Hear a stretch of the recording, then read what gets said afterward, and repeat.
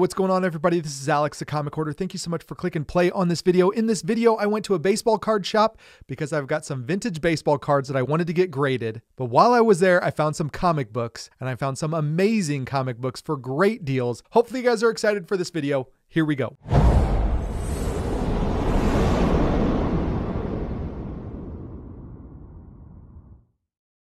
This video is sponsored by the Shortboxed app. It's the easiest and safest way to buy and sell graded comic books online. There's a link in the description below that lets them know that I sent you. Go to that link and download the app for both Apple and Android devices and start shopping today.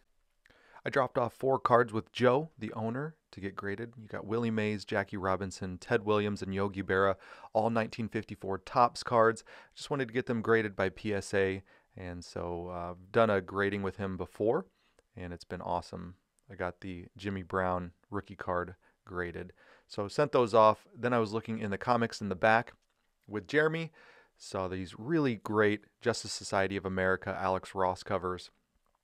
And love these things. You saw the Black Adam, the very first cover.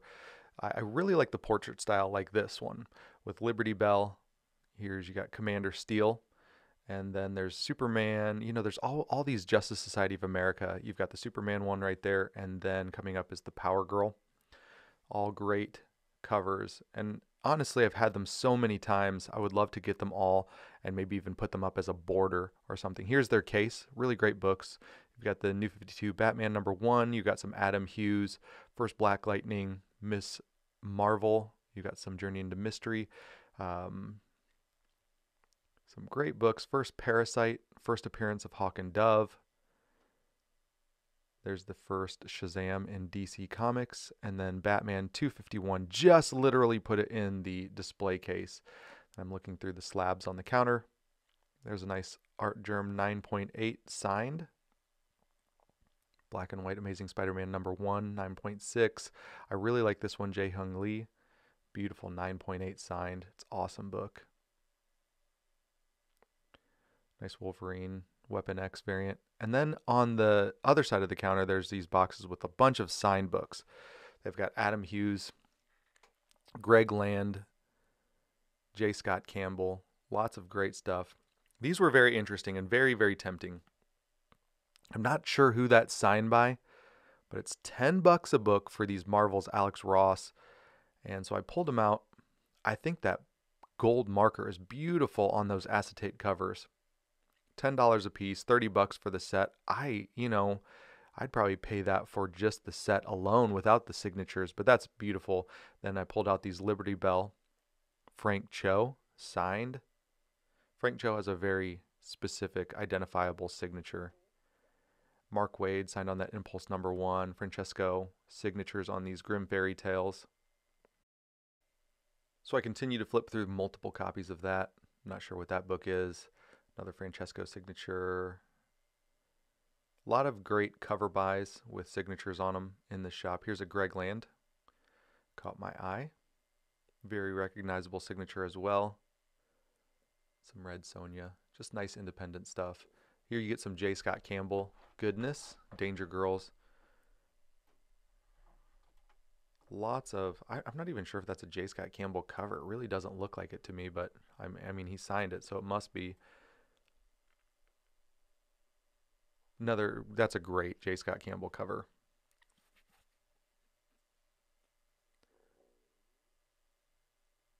Greg Land, Fantastic Four, Ultimate Fantastic Four, good stuff. I think that's a Greg Land cover as well with Huntress. Continuing to flip through these books. Nice Lady, Phantom Lady, Adam Hughes signature. That was a good one. I should probably pick that up. Dan Jurgens on that Spider-Man. And then I flipped right to that Michael Turner signature. $10. That's a great signature. Another great Greg Land cover and signature, Adam Hughes. And then they've got tons of this Catwoman, Adam Hughes, Red Sonja. Those are great books.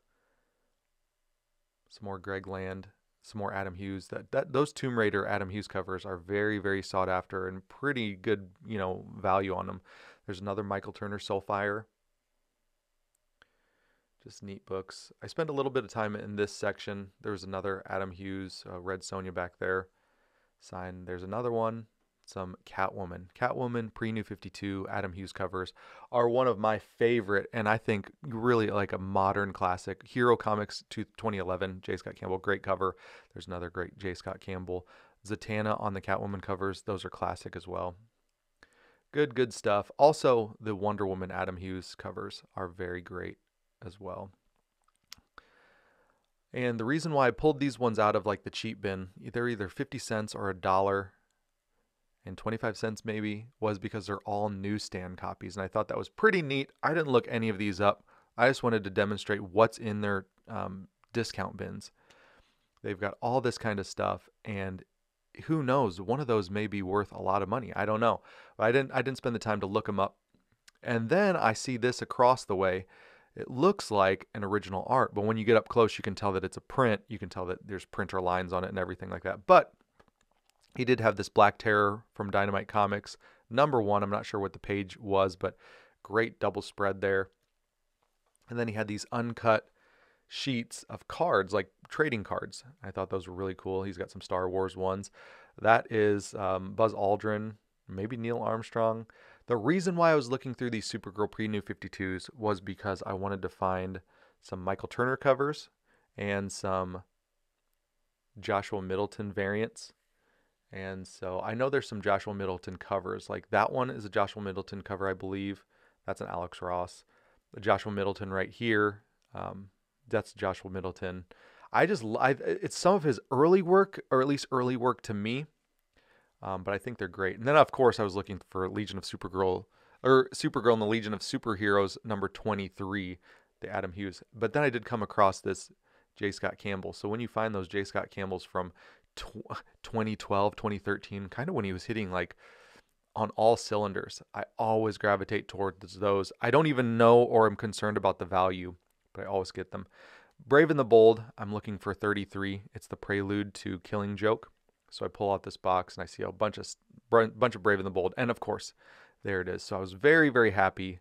This collection is just really unpicked as far as DC goes. I really don't know much about the Marvel stuff, but I haven't really spent the time to dig through there. But I'm sure there's some pretty good covers and pretty good variants.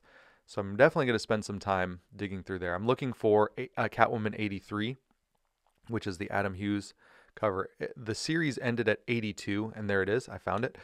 The series ended at 82, and then during Blackest Night, when they were doing the one-shots, it came back out. Or it was not one-shots, but it was series of 3.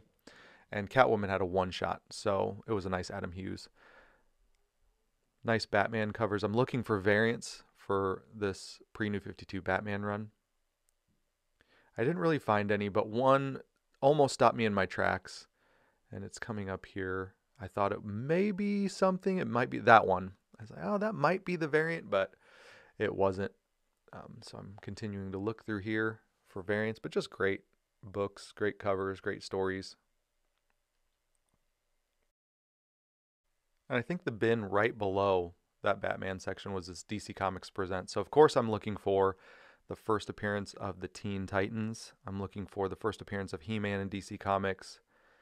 Also, the first appearance of Mongol. But there's one particular book that is my absolute favorite in this run, and it's a first appearance. If you can guess what it is, I'm sure you can probably guess what it is, but it's mention it down in the comments below before we get to it. It'll be at the end of this, flipping through this section right here. It is one of my absolute favorite characters in DC Comics. A tragic hero / villain. And here it is. It is number 87, the first appearance of Superboy Prime. $10. I should have bought it. I should buy that book every single time I see it because I really do like that one. It's one of my favorite characters. There's some really nice Adam Hughes Batgirl covers. And then this one's pre-New 52 Art Germ Batgirl. So that was a really great cover. And that one used to be quite pricey. As I was digging through, I found this Catwoman Adam Hughes cover. And it's one of the better ones in that series. They were asking $40 for that one. So I put that one aside. And then I was looking through this awesome Justice League of America. And I'm looking for one book. It's one that I do pick up every single time. And it is coming up here. There's number 2. I always think that Michael Turner is a variant. That one might be a variant. I'm not sure. This one might be a variant.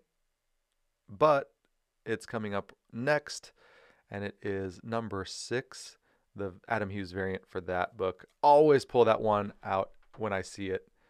Love these pre-New 52 Justice League of America variants. There's the connecting covers 8, 9, and 10. And then I continue to look because there are some really great variants in that run, especially the later ones when you've got the David Mack variants. But I didn't find any other variants in that.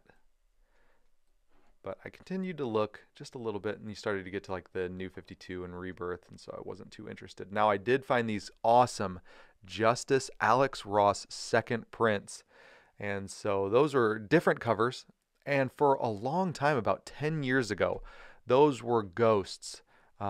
Everybody was searching for them, and to find a stack like that was a blessing. Now in this, I'm looking for Green Lantern pre-New 52 variants. There's some really, really good ones. And I love that Jeff Johns storyline. It's one of my favorite storylines ever, from Green Lantern Rebirth all the way to Blackest Night. Fantastic storytelling, fantastic characters and artwork. It's just absolutely incredible.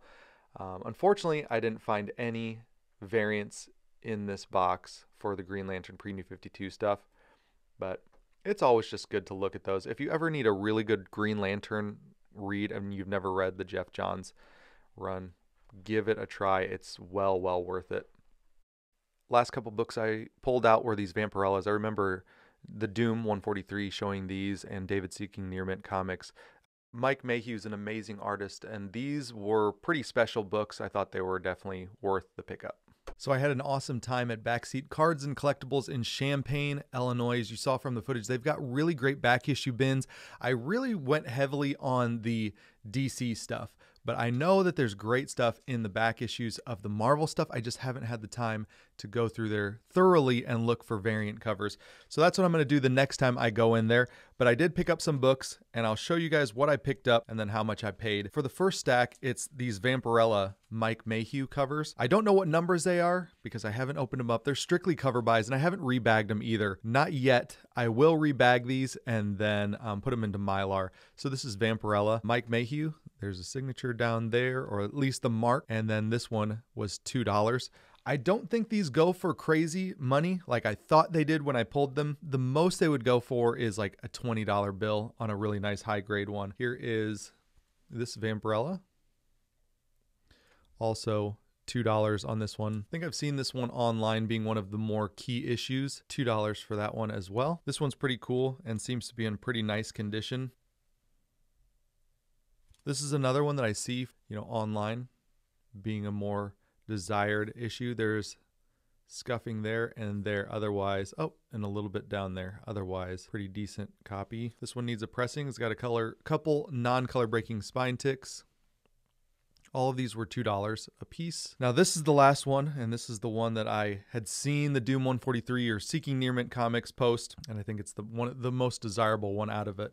But it really doesn't go for much. I thought this was a pretty rare variant, and I think it might be even a standard cover, but it's Mike Mayhew, Vampirella, and I think people like this one the best, and the most it will probably go is $20. All right, I've got another stack of books here that you saw most of these in the video, but this is Batgirl #1 New 52 Adam Hughes cover. I like the book. There's a key first appearance in here, but I don't really care about that first appearance. It's more about the Adam Hughes cover on that. This one does seem to go for a little bit, maybe $20 to $40, probably depending on condition and if it's graded or not. Grim Fairy Tales Wonderland #17, and this is a C cover, so it is a harder to find variant. There's not very many listed, not very many sold, but I knew that, being a Zenescope variant, it probably would go for a decent amount.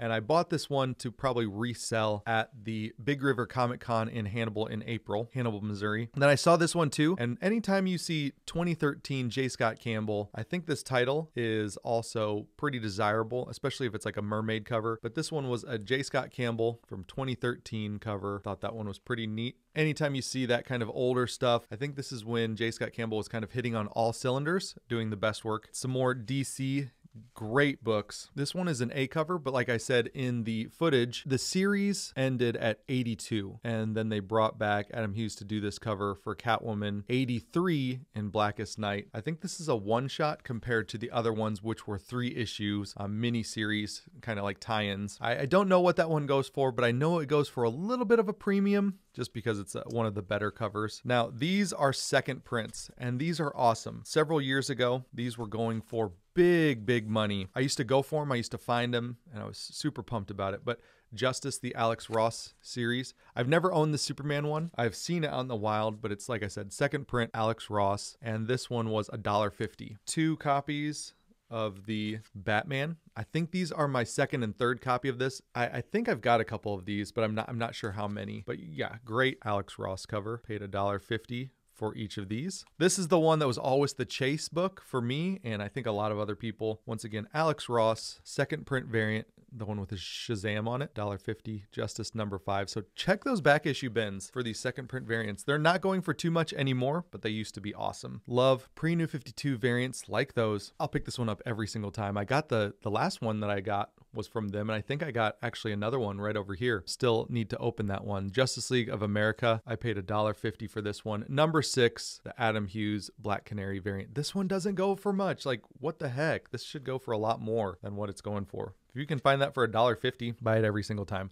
Last 2 books, really happy that I picked these ones up. I will always look for this one. It is Brave and the Bold, number 33 from 2010. This is the Girls' Night Out, prelude to The Killing Joke. Wonder Woman, Zatanna, and Batgirl have a girls' night out. Really cool book. Always look for this one. It's a very important key in a very important storyline. Last one I picked up. This book is surprisingly, it goes for a lot. This one has a couple spine ticks, so it's not going to be a 9.8. I think this book in 9.8 is close to $200. Raw condition and high grade. This one goes for maybe $60. They had a $40 price sticker on this one. Catwoman number 74, one of the better covers in this Catwoman series. I think 51 is the most desirable. I think 74 is the next desirable. There's a red cover that's also desirable. Then some of the Zatanna covers. But anyways, these were standard covers back in 2008. So yeah, great Adam Hughes covers. But that's it, you guys. Thank you so much for watching. I appreciate you all. If you could hit that subscription button, if you're not already subscribed, hit that bell to be notified when there's future videos. Hit that thumbs up, everybody. Really do appreciate it. It gets the video out to more people that are not currently watching the channel. And then comment down below what you thought about this. If you've ever been to Boxseat Cards and Collectibles in Champaign, Illinois, I would love to hear from you, and I'll talk to you all on the next one. See you, bye.